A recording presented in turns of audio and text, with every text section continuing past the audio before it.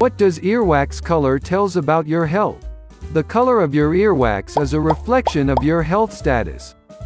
Disclaimer. This article is for informational purposes only. It is not intended to constitute or be a substitute for professional medical advice, diagnosis, or treatment. Discover some wonderfully disgusting facts about wet and dry earwax. Plus, find out what the color of earwax says about your health, ethnicity, and body odor. Many people believe earwax, or cerumen, is a sign of poor hygiene when, in fact, it serves an important purpose in maintaining ear health. This video, we will explain why do we have earwax, the different colors of our earwax and what it implies. Keep on watching and don't forget to click the subscribe button. Turn on notifications to join and healthify your life. What is earwax for? Earwax traps dirt and dust, acts as a natural moisturizer and protects the inner ear from germs and infection, much like flypaper traps insects. In fact, individuals with too little earwax are more likely to experience problems such as itchiness and flaking skin in the ear canal. It acts as an insect repellent. The smell of earwax keeps bugs away, while the stickiness traps those that accidentally venture inside. What is earwax made of? Earwax is produced in the outer part of the ear canal, not deep inside the ear. Earwax is made up of dead skin cells and hair that is combined with the discharge from two different glands. Two main types of earwax. There are two primary types of earwax, wet and dry. Wet cerumen has a lot more lipids, which make it thick and sticky. It is more normal in European and Africans' descent. Dry cerumen is flaky and is generally normal in Eastern Asian populations. What color should earwax be? White and gray earwax, dry. Dry cerumen is the most widely recognized reason for white earwax, which comes out in flakes. Nonetheless, sometimes, it can also be a sign of infection or atopic dermatitis or eczema. Consult a doctor if you have white or gray earwax flakes with itchiness, inflammation, and pain. White, yellow, green earwax, wet. Wet, light yellow or white earwax could demonstrate that there is pus in your ear canal. This pale discharge is a warning signal from your immune system that you need to consult a doctor. Discharge in the ear is frequently an indication of an ear infection. Yellow-orange earwax. This is typical wet earwax, a genetic trait that you can do nothing about. Remember to clean your ears routinely to keep away from an impaction. Indications of earwax blockage include an earache, hearing challenges, and irritation. Red earwax. Bright streaks of red earwax is a sign of bleeding. There are several reasons for blood in earwax.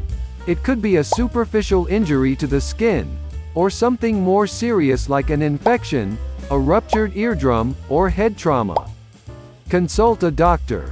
Reddish-brown or dark red earwax is an indication of old cerumen that has developed up in your ear canal.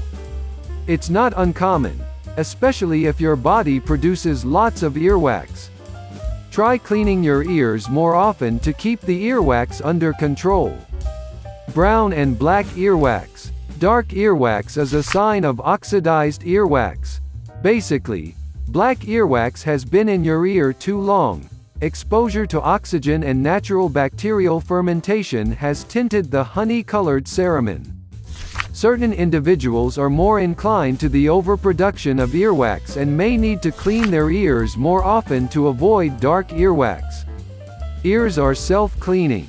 When it comes to proper hygiene, ear experts say the advice is simple: leave your ears alone. While the glands in your ears consistently make new earwax, the ears have self-cleaning components and typically clean themselves. Inserting Q-tips or other pointed objects into your ears puts you at danger for more problems, including damaging your ear canal or eardrum, or pushing earwax deeper inside, causing it to build up and become impacted. If you can see earwax in the outer ear or outside the hole, it's fine to wipe it with a tissue. However, when you go into the ear canal, considers it risky.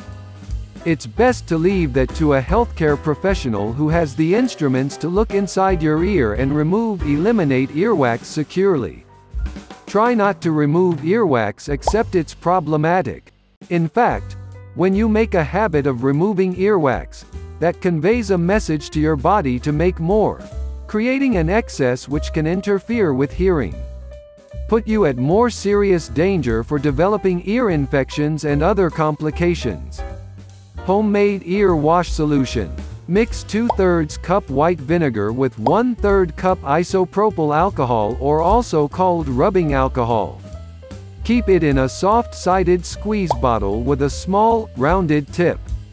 A good choice would be the kind of small squirt bottle that contains saline for contact lens care.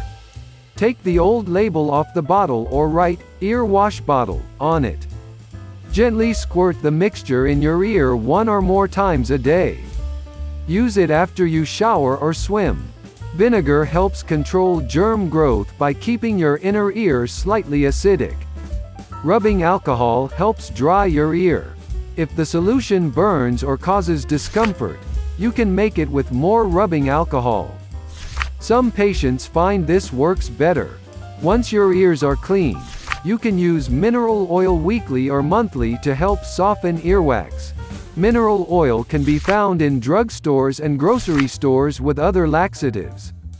If you aren't successful with ear irrigation after a couple tries, contact your primary care provider or otolaryngology to schedule an appointment. This is especially true if notice any of these signs, which could indicate an injury or infection. Bleeding from either ear, dizziness, ringing in your ear, sore or aching ear, stabbing pain, drainage that is colored white, green, red, thick or foul smelling, decreased hearing, itching, fever of 101 degrees Fahrenheit or higher. How to clean your ears. While your ears are self-cleaning, there are a few things you can do to keep them clean and free of excess debris. Wash your ears using a warm, soapy washcloth. Letting warm water from your daily shower run into your ears every so often is probably enough to soften and loosen excess earwax. If you wear hearing aids, make sure you clean them properly. If you're older than 60, have your hearing evaluated periodically by a hearing healthcare professional. See a doctor immediately if your home treatments don't help or if you experience sudden hearing loss, pain or bleeding. 4 things you should never do to your ears. Avoid these 4 hazardous practices. Number 1. Ear candling.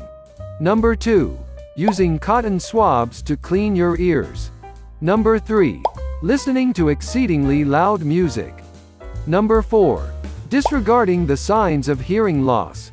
Finally, we have the distressing fact that individuals tend to wait almost 10 years from the beginning of symptoms before searching for help for their hearing loss. Hopefully this video has answered a couple of questions you might have had. Hit the like button and click the subscribe to join us in healthifying life.